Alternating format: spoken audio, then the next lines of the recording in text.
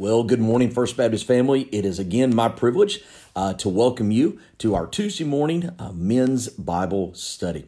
If you'll forgive me real quickly, I'm going to erase something from my screen. I know you don't see it, but I do. That is just one of the byproducts of being absolutely live here from the friendly confines of my office at First Baptist Church of Opelika. Now, a few weeks ago, when we started broadcasting from my office on Facebook Live, we were at the beginning of a global pandemic. I think most of us thought this would be maybe a couple or a few weeks in length. We didn't quite know. But it appears now that a few weeks is probably going to turn into a few months. I'm not trying to be negative Nelly. I'm not trying to be a naysayer. I'm just looking at the reality of how we're seeing those who are in, shall we say, positions of leadership, those who are in the World Health Organization, those of others who are giving wisdom and advice on how to navigate what I personally believe is a scene very similar to the year 1918, where the world walked through what we commonly refer to as the Spanish flu. Unfortunately, there was an incredible amount of loss of life in those days, and we're experiencing loss of life in our days. And we're just prayerfully walking that our journey through history will not be as dramatic and drastic as theirs was. So, one of the things I say all the time in our Bible studies is the thing we don't learn from history is to learn from history. And when you go back a little over 100 years ago and you see how the world responded, not only coming out of World War I, but walking through what we commonly refer to as the Spanish flu, there are many newspaper ads and such that you see out there that the schools closed and yes, the churches even closed. Why? Because they were concerned for the health of themselves and their neighbors. And it was a gesture of kindness and love that they did not want to purposefully or even accidentally endanger somebody else's life by gathering in groups. And so we find ourselves in the same position today. But here's the blessing of today. We have technology. You're sitting in your living room, driving in your car. Maybe you're already at the office. One of the privileges of doing it the way that we're doing is we used to gather several dozen men in a local eating establishment, and we'd have Bible study. And now we're gathering with several hundred of us literally all over the world. And so even in the midst of a situation that is not one of which any of us would have desired, the Lord is allowing us to make the best of it. And that's really kind of our theme today from the book of First Thessalonians. For those of you who may be brand new to us and you've not had the privilege of walking through this Bible study, we're walking through the book of First Thessalonians. We started this a little over a month ago with the design and the purpose of walking through the letters that the Lord gave us through the Apostle Paul in chronological order, almost kind of a personal reset button. Let's go back to what did the early church look like 20, 30 years after the resurrection? What did the early church look like before its first major wave of state-sponsored persecution? What did we look like in our infancy? And not necessarily to go back to the exact, shall we say, outward appearance thereof, but the mentality, the mindset. What were they struggling with? What were they succeeding at? What were the challenges that God brought them? And kind of walking through the letters the Apostle Paul gave us in chronological order. Interesting is, as I've said almost every time I've been broadcasting lately, it doesn't matter what passage of Scripture you find yourself in. It speaks to the day, the situation, and even the struggles that you or I or others may be walking through. And such we find ourselves today. Because really, if you look at what we know as the book of First Thessalonians, they had shall I say, a crossroads that presented themselves. That as they walked through difficulties, struggles, doubts, questions. In fact, when we get to chapter 4, they are truly questioning the fact that is there really this everlasting eternal life that Jesus Christ promised and that Paul taught us? Because, we were told that we would never die. And there are people that we're doing funerals for. And so they begin to struggle with the issues, the great questions of life, issues and struggles and questions that you have and I have even 2,000 years later. And so when you get to the end of chapter 4, it says, comfort one another with these words. And that is my hope and desire today, that no matter where you find yourself, already at the office, driving down the road, maybe in the living room, in the kitchen of your home, wherever you find yourself, I want you to find comfort in the Word of God today, because almost all other communication we're receiving is not very comfortable. And today we come to the end of chapter 2 of 1 Thessalonians, verses 14 through 20. And what we're going to see is that they were at a crossroads. We are at a crossroads of life. If you've ever been at a crossroads or an intersection, you understand and realize that there are, multiple ways in which you could continue your journey. And kind of the theme that I want to lay out today is they had the opportunity, we had the opportunity to look at their life, their circumstances, their situations, the decisions that they were needing and having to make. And they could either see it as an obstacle or an opportunity. Now, I'm going to read the passage today, and then we're going to kind of dive in to that, shall we say, crossroads of life. It says, "For you, brethren, became followers of the churches of God, which in Judea are in Christ Jesus. For you also suffered like things of your own countrymen, even as they have of the Jews, who both killed the Lord Jesus and their prophets. They persecuted us, and they pleased not God. They are contrary to all men, forbidding us to speak to the Gentiles that they might be saved, to fill up their sins always. For the wrath is come upon them to the uttermost. But we, brethren, being taken from you for a short time in presence, not in heart, endeavor the more abundantly to see your face with great desire. Wherefore, we have come unto you, even I, Paul, once again, but Satan hindered us. But what is our hope, or joy, or crown of rejoicing? Are not even you in the presence of our Lord Jesus Christ at his coming? For you are our glory and our joy."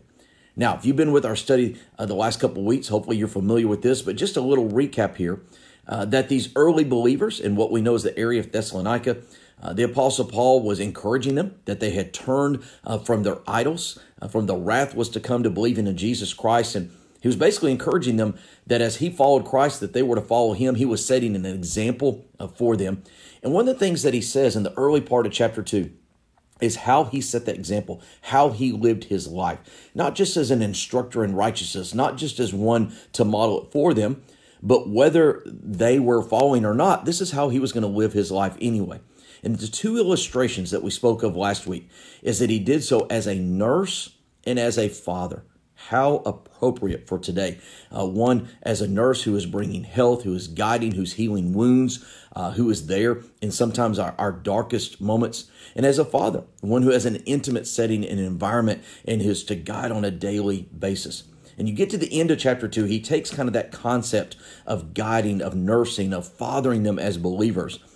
And he shares with them kind of the harsh reality of what it's like to be a believer in Jesus Christ. Beginning in verse 14, he speaks about the difficulties that they will walk in, the sufferings, what we would call today maybe the persecutions. In fact, when we get into chapter 3, he's going to speak even more intensely about and more specifically about what that means. But then he ends with encouraging them to hang in there, and there is laid up this crown of rejoicing. And so today, I want to look at our lives. I want to look at, as a believer in Jesus Christ, as we walk this journey. And by the way, we're walking a journey today that none of us are really intimately familiar with, or can call anybody up or email somebody and say, "Hey, what did you do in your day?" Because I think historically, at least in the modern era, the only way we can compare today is back in 1918. And very few, if any, people on planet Earth were alive then and are cognizant of sharing. And if they were, they would have been little children. But there are those who have heard from their parents and their grandparents and what that would have been like. But as a believer in Jesus Christ, allow me again to remind us, it doesn't matter if it's a global pandemic or a time of prosperity. The Word of God is true in every situation and in all circumstances. And we really have a decision to make. Will we allow our faith to take us through our circumstances, or our circumstances to determine our faith? And so 2 opportunities are presented. Is it going to be an obstacle, or is it going to be an opportunity? And before we dig in the details of this passage, let me just begin there. We're walking through these days, and we really have a choice as believers. Is this going to be an obstacle, or is this going to be an opportunity?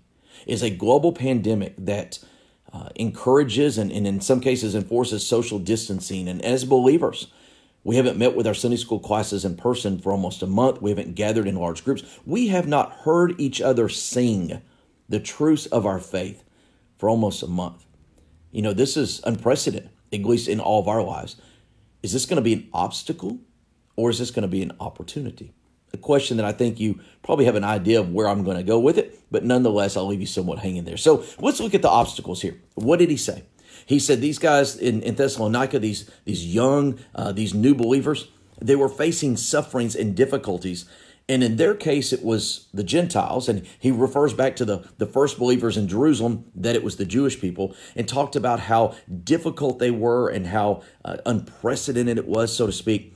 And one of the things I want to share with you is the obstacles that you and I are going to find in our own life as believers. There's really two aspects that are going to happen. Number one, they're going to be very subtle. And number two, they're going to be very slanderous. I mean, those are two just generalities there. You say, what do you mean by subtle? Have you noticed that, at least in my own personal walk with the Lord, that the obstacles come from the, shall we say, least expected sources? You know, oftentimes the people who you thought would be your biggest advocates, the people who you thought were your biggest fans, the people who you thought, can I use a phrase, had your back, you find out in the end they were stabbing you in the back. And that's really what he's addressing there, these sufferings that are coming of their fellow countrymen. They weren't expecting this. They thought everybody was going to get on board. Doesn't everybody believe in this Jesus? Doesn't everybody want the Church of Jesus Christ to be everything it can be? And they were facing opposition, much like the early believers in Jerusalem experienced the same thing.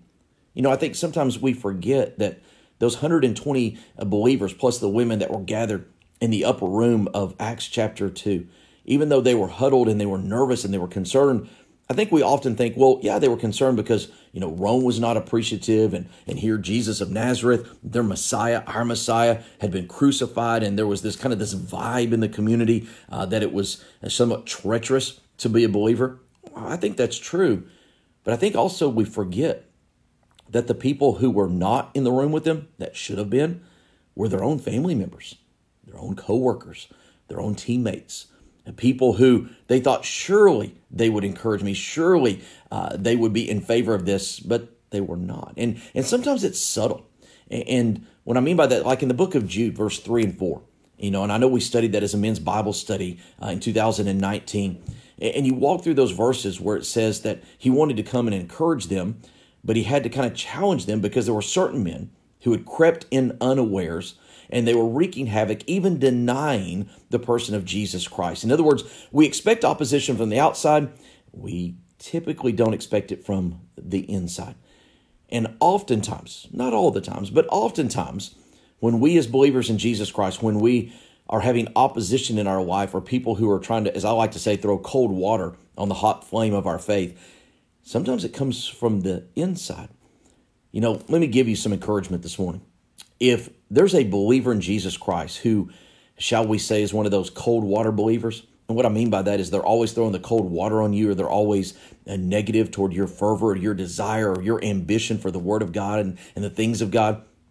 One of the things that I've noticed over the years, and I've had one of the privileges, I know I'm not physically as aged as some of you may be on the other side of this camera, but I've been walking with the Lord now almost 40 years, and I haven't seen everything, but I've seen a lot. When you are excited about, or you are passionate about your walk with Jesus Christ, and those who claim to be believers and those that are believers are, shall we say, not as excited as you are, and oftentimes bring negativity and opposition in your life, one of the things I've learned is the reason they do that is because deep down inside, they're really envious that you're walking with the Lord as they know they should be. And you're challenging them, and you're bringing conviction from the Holy Spirit in their life.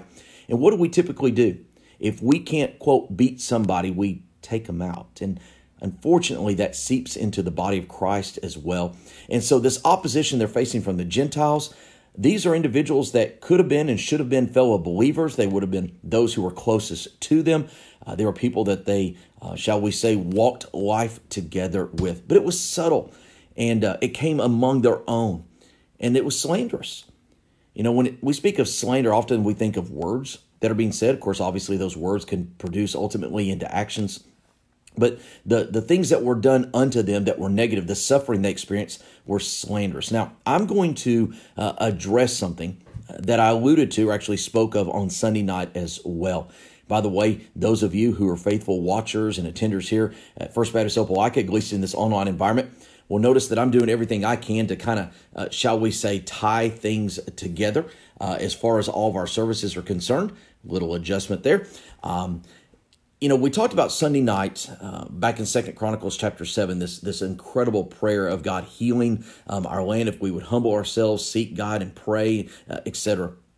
And I addressed something in passing that many of you have brought forward to me individually, and I really want to dig down deep into it a little bit this morning.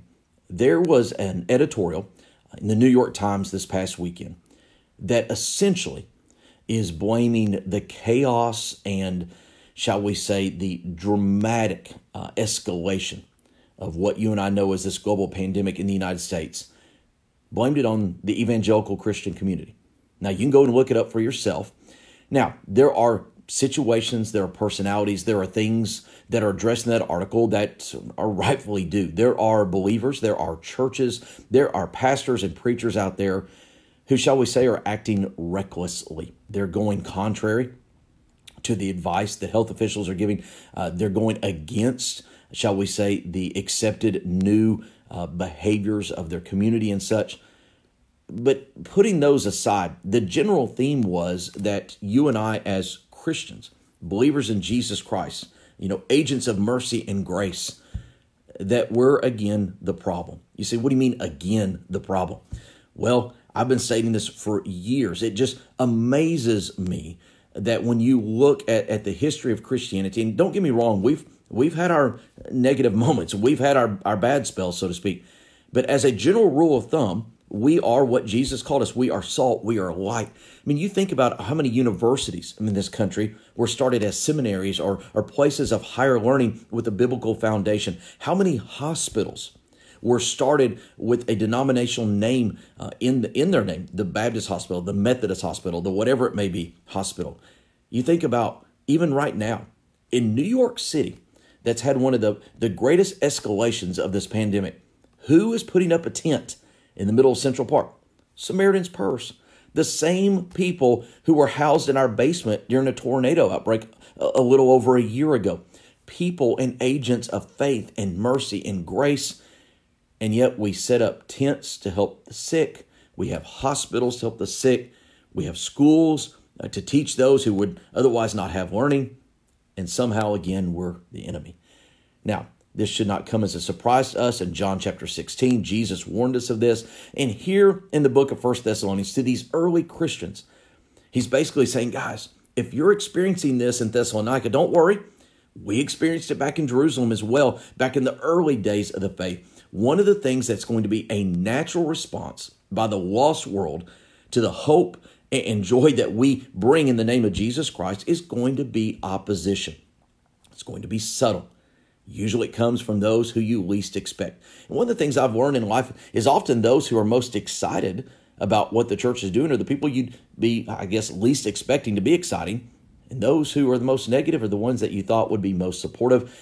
And then it was slanders. But at the end of the day, he says, Satan hindered us. That's what he says in verse 18, that Satan hindered them.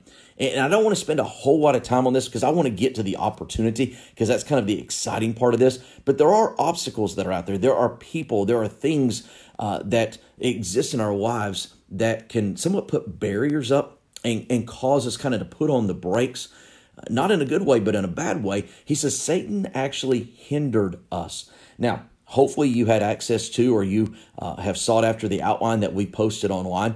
Nowadays we're not printing almost anything off. In fact, everything we're doing is electronic nowadays, and I'm grateful for the technology. But one of the things that I did for verse 18 of this passage is just walk through some of the things, some of the qualities of who we know in the Bible as Satan or as the devil, and how he utilizes these qualities to subtly slander us, bring opposition to the exercise of the proclamation or the living of our faith.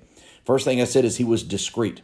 2 Corinthians chapter 11, verse 14, it says, do not know that Satan and those who I like to call his minions, but those who are his devils is what the Bible calls them, that they transform themselves into the angel alike. Back to that subtle concept that you think that they're actually advocating. You think that they're endorsing you and supporting you. And you find out later their actual intent was to infiltrate and to turn and to destroy. Very determined. Our enemy is very determined. He does not desire the Church of Jesus Christ, whether we're meeting online or in person. He does not desire us to thrive and to impact a lost and dying world that is around us. That is the last thing that he wants. But yet, what did Jesus tell us in Matthew chapter 16? When that great proclamation of faith by who we know as the Apostle Peter, what did he tell him?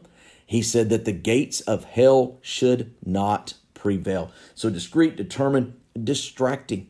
In 1 John chapter 2, it says that there's the lust of the flesh, the lust of the eyes, the pride of life, that these things that are of the world that are so distracting to us.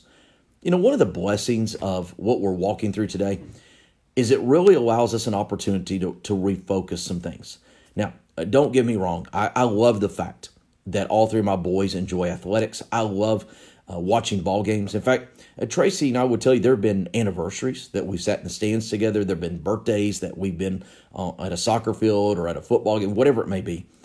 And one of the things that we say to each other when, we're at a, shall we say, a date on the calendar that's significant to us, and here we are watching one of our boys do some type of athletic event, is we always look at each other and say, would we want to be anywhere else?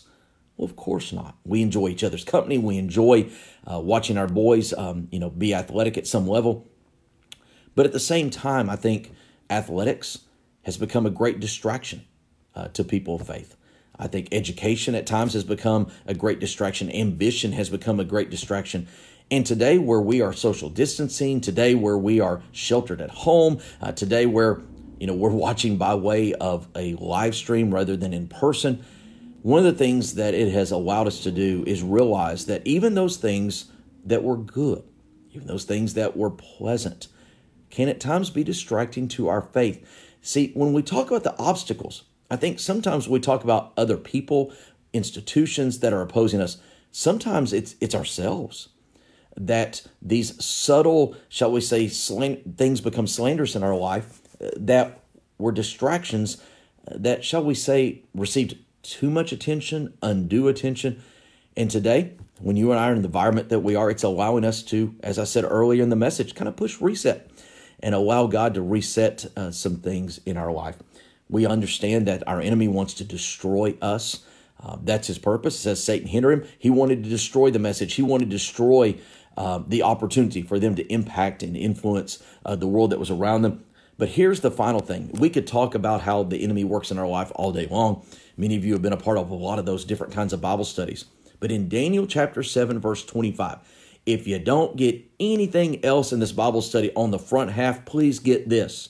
It says that our enemy, the devil, wants to wear out the saints. He wants to discourage you. He wants you to get up in the morning and ask yourself, is it really worth it? He wants you to get up in the morning and say, is there any hope? He wants you to get up in the morning and say, why even bother? He wants to wear you out. One of the parables of Jesus that I've alluded to quite frequently lately is the parable of the sower. And I don't think it's incidental or ironic that in the interpretation thereof, Jesus said, if you get this parable, you'll understand them all. And in there, we know the famous story that the seed, which is called the Word of God, was thrown out on the field, and it was received 4 different ways. The first one was completely rejected. The second one sprung up quickly, but died in the heat because it had no root. The third one did great for a while, but then it began to lack fruit and not bear any fruit. And then last but not least, one produced 30, 60, and 100-fold.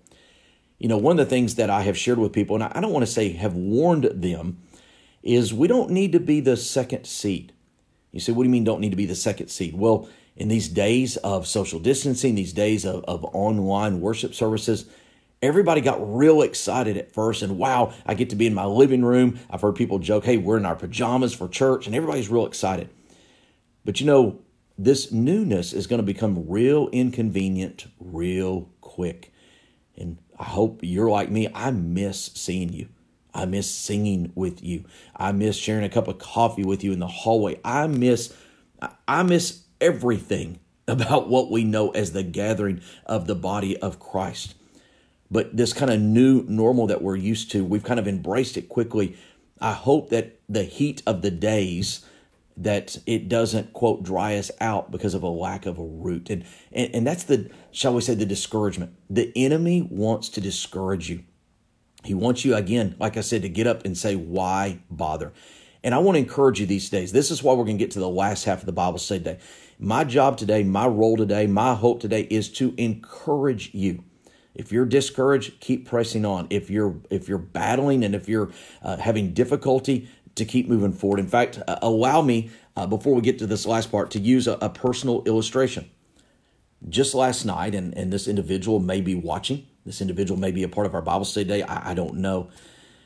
I had the opportunity to speak to a dear friend of mine, someone who's been a friend of mine for over 2 decades, who made contact with me last night. And this man who has a very similar life to me, he's married with 3 boys. His 3 boys are all, 2 of them are a little bit older than 2 of mine.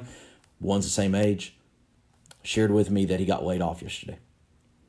He reached out by way of text, and the economic situation kind of hit reality. This is somebody very near and dear to me who is now facing economic hardship in a place he never thought he would be. Last night, I had the privilege of making a phone call and just talking with him, and my purpose was to encourage him. But he actually encouraged me. The way that he was walking through, and the way that he said that I know that God has a plan for me and my family, and that he has a purpose for all this. And the reason I bring that personal story out, even though it's not my own life, it's a dear friend of mine's life, is the excitement that even here we are 3, almost 4 weeks into this mess that we find ourselves in. He loses his job, and yet the enemy's not wearing him out. And so we have no idea what news we're going to hear today. I joke that this isn't a day-by-day thing. This has actually become an hour-by-hour thing. And I don't wish upon any of you what happened in his life, but we're reading the news reports, and it's going to happen on a frequent basis. Our health is at concern. Our economy is at concern. And as a believer in Jesus Christ, who you got up early this morning, 6:30 Central Time, to do a Bible study. And oftentimes the enemy says, is it really worth it? Is it really going to make a difference? Last night as I was doing my little devotional with the boys that we try to do every night, I focused on Matthew chapter 5, verse 45. It says, the Lord has the sun come up on the evil and on the good. He reigns on the just and on the unjust. Right now, there are people who hate everything about God, everything. They're walking through a global pandemic. And there are people that love the Lord Jesus Christ more than life itself and would give up their life for him. And guess what? They're walking through a global pandemic. Our faith does not necessarily change the circumstances that we're walking in, but the circumstances we're walking in, our faith can determine the journey we take. You can take this time in life and it can be a great obstacle to you. You can get discouraged. You can get distracted. You can allow those in your inner circle as well as those on the outer circles of life to speak and to do things that cause you to take a step back and to kind of be like that, shall we say, that second seed to just spring up and kind of wither away. Or more like the third one, to quit bearing fruit. But I want to encourage you to bear some 30, some 60, and some 100. And so if you'll notice at the last part of this passage, the verse 19, it says, for what is our hope? What is our joy?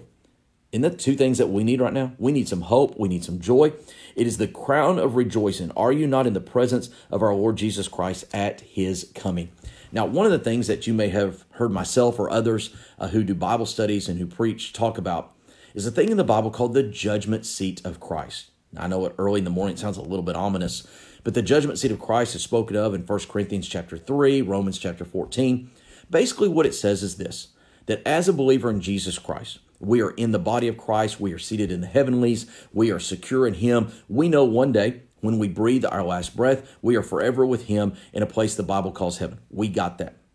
But the judgment seat of Christ is mentioned in the scripture for those who are believers. We know we're saved. We know we're going to heaven, that we must appear before him. And that which we've done in the flesh, whether it be good or bad, it says that it's classified as either wood, hay, and stubble, or gold, silver, or precious stones. In other words, the issue is not that we're saved or not, because we know we are. It's what have we done with, or how have we lived this faith the Lord has given us. Now, if we were to dissect this, and we're going to do it briefly this morning because we could spend weeks on each and every one of these, that 5 places in your New Testament, it talks about a certain crown. Oftentimes we call these the rewards, the opportunity that we have to one day stand before our Savior and say that we lived a life of faith, that we sacrificed the things of the flesh for the things of the Spirit. And this is one of the 5. This is important because in the 2nd chapter of the first letter of Paul that's given to us chronologically, he says, hey, there is a reward. There is an opportunity to receive a crown of rejoicing. Now, hopefully those of you who are able to download or access the outline, I've listed all 5 of these for you. But we often call this the crown of evangelism. He says that what is our crown of rejoicing? That you will be with us, that you are there at the presence of the Lord Jesus Christ. And what's saying is that those who we've led to the Lord, those who we've shared the gospel with and who have responded, much like Jesus said in John chapter 4, that those have sowed and those have reaped will rejoice together. And those of you who have walked through either the local church level or even the seminary level that may be watching my evangelism courses, one of the things that I teach is it takes, in our culture today, over 20 gospel presentations on average for someone to become a believer in Jesus Christ. That's just the culture we live in today. Maybe you were person number 3, maybe you were person number 22. But if you share, and at some point they become a believer, he says here there's a crown of rejoicing, that we are rewarded, that the Lord celebrates in our lives when we share the gospel with other individuals. So in the midst of their suffering, he says, hey, there's coming a time where the Lord will crown you. He will, shall we say, celebrate you for making the decision of taking the opportunity to live for him and to share his message with other people. Now, there are 4 other ones that I want to briefly walk through this morning, but then I want to get to the purpose of it. These are the opportunities as you go to work this morning, whether you're going into the office deemed as an essential place of work, or whether you're working from home, whether you're doing school today in a virtual environment, or whether you're in a completely different walk than you ever thought you would be in. This is your opportunity. When you share the gospel of Jesus Christ with somebody, when you share that hope, you share that joy, it says one day when they're with you in heaven, there is a crown of rejoicing. I'll unpack all that crown stuff in just a moment. The second one we see in Scripture, and by the way, I'm just going to kind of walk through them in a certain order here, is in 1 Corinthians chapter 9, beginning in verse 24, going through verse 27. It talks about that we run a race in this Christian life, that not one to get a mortal or a crown that will fade away, but one that is everlasting. Again, you see this idea of a crown being celebrated, shall we say, being rewarded, for lack of better terms. And if you look at that passage there, now remember, this is the church at Corinth that were struggling with their carnality. They were struggling with the temptations of the flesh and doing things that, according to the Apostle Paul, not even the Gentiles thought of. What does it say there? One of the things that they did is they kept their body into subjection. And the idea is that this incorruptible crown is for those who live a sanctified life. They choose righteousness over sin. They choose to do the things of God rather than the things of the world. And so one of the things that we're seeing here with these opportunities is, I think sometimes when we make the right decision, I think when we don't go or don't do or don't say what the flesh is tempting us to do, oftentimes it brings suffering.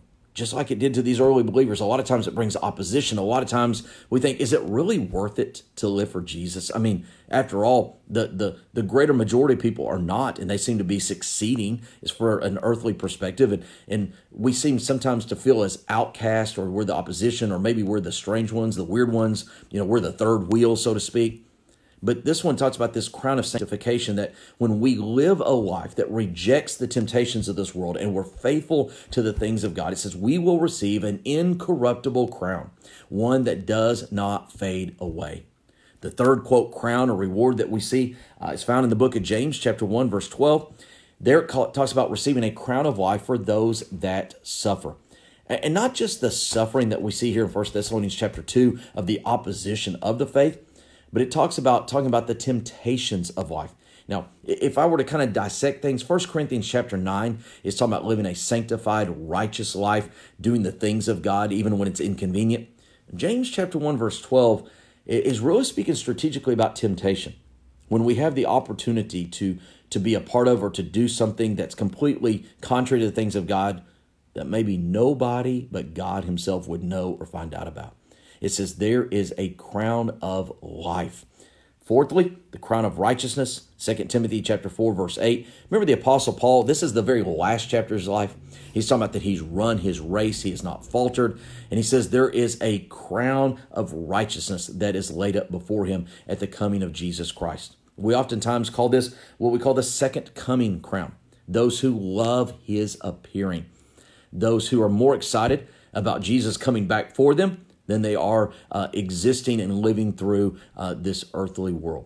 Now, I know many of you on the other side of the camera have known me for many years, and I'm sure some of you at some point have heard either in brief or in length the story that I'm about to share. But I find it interesting that the story I'm about to tell you took place over 20 years ago. Took place on the other side of The global pandemic took place on the other side of 9/11, took place on the other side of the global recession of 2007 and 8 and such. It was in the late 90s. I found myself in an environment where I was doing a Bible conference / revival, a small little community out in West Texas. And it was one of those places where every night before the service, they would gather the pastor and myself, and somebody would feed us in their home. And it was a great time of fellowship and great food. And I remember that I announced that night at the service, I was going to be preaching about the second coming of Christ. One of my favorite subject matters in all of the Bible, not only because it's so prolific, but it's so promising that one day, as Galatians 1:4 says, he will deliver us from this present evil world. That being said, the lady who was the very gracious host that night in her home, she just asked me, she said, "Are you still going to talk about the second coming tonight?" I said, "Well, yes, ma'am, I am." And she said, "Well, I've appreciated you being in my home, but I want you to know I'm not going to be there."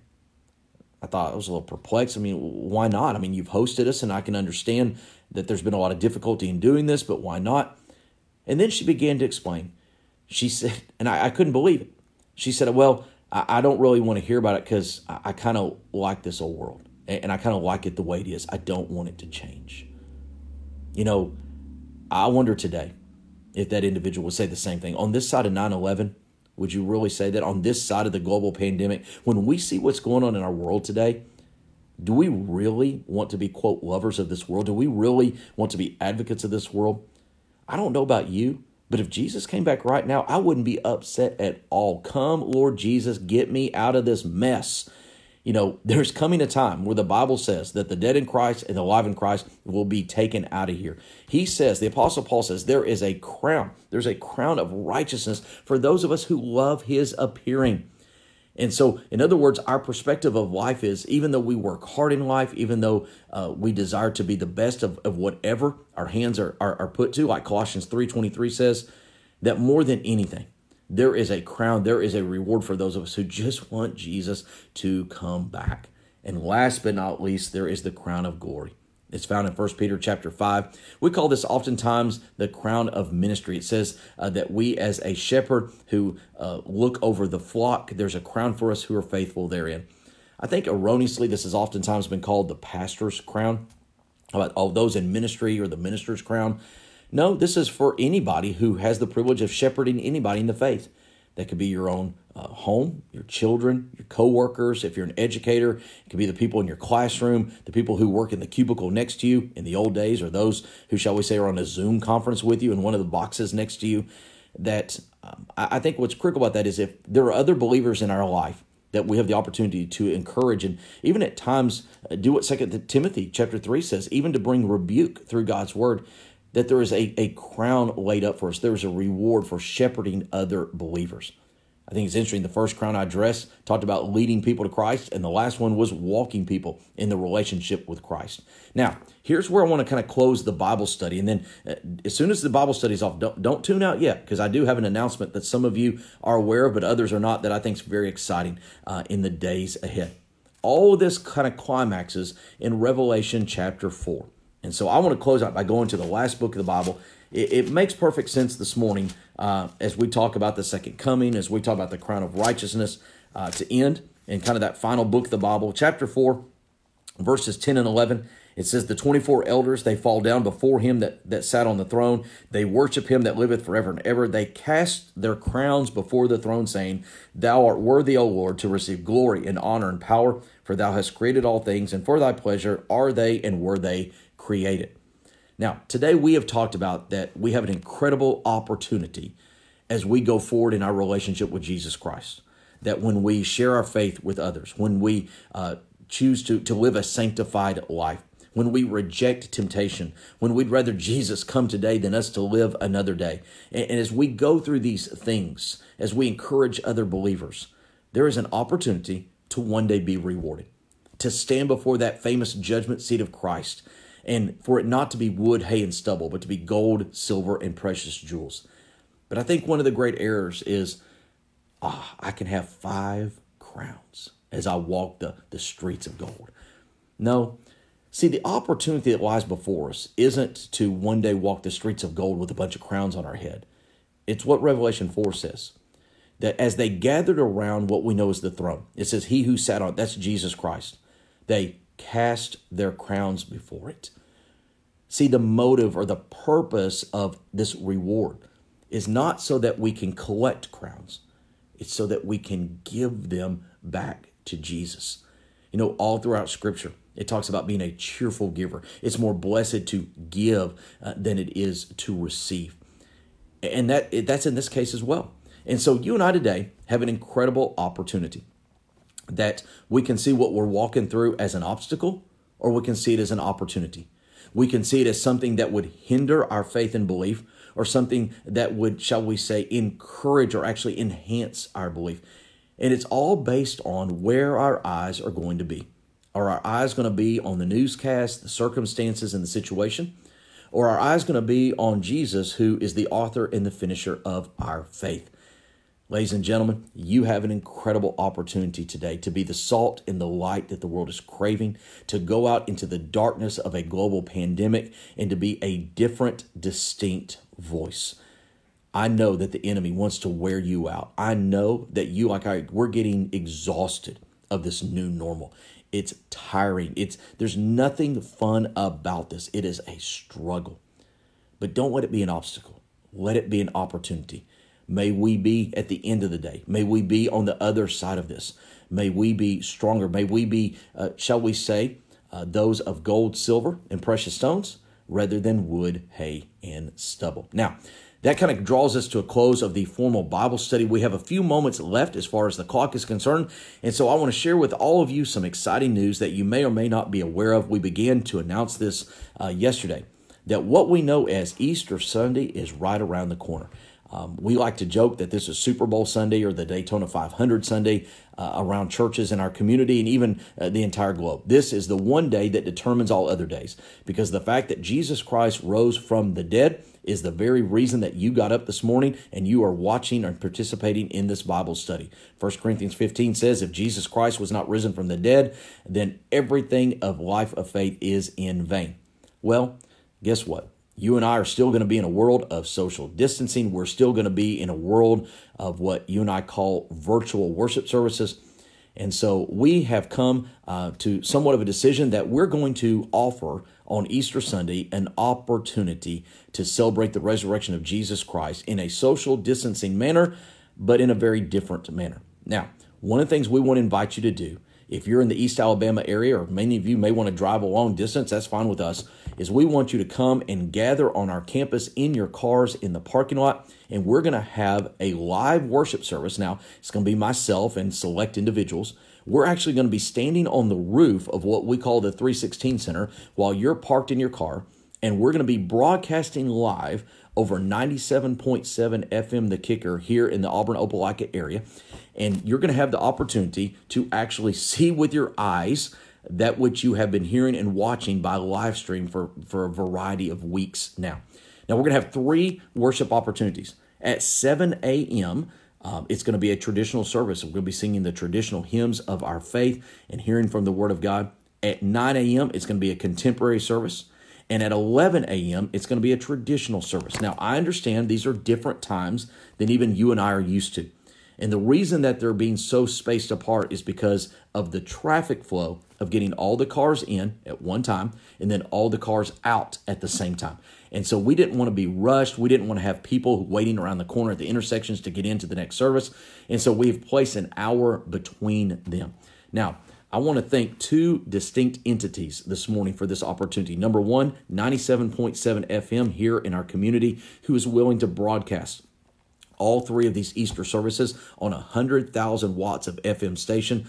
Those in the local area, there's an incredible area that will hear this. So you don't actually have to be on the property to be a part of it, but you have to be on the property to actually see what is happening. And I want to also thank Jeffcoat Tramp Funeral Home, who's in our community. They actually have purchased what we call the gospel train in our community from 6 a.m. to 10 a.m.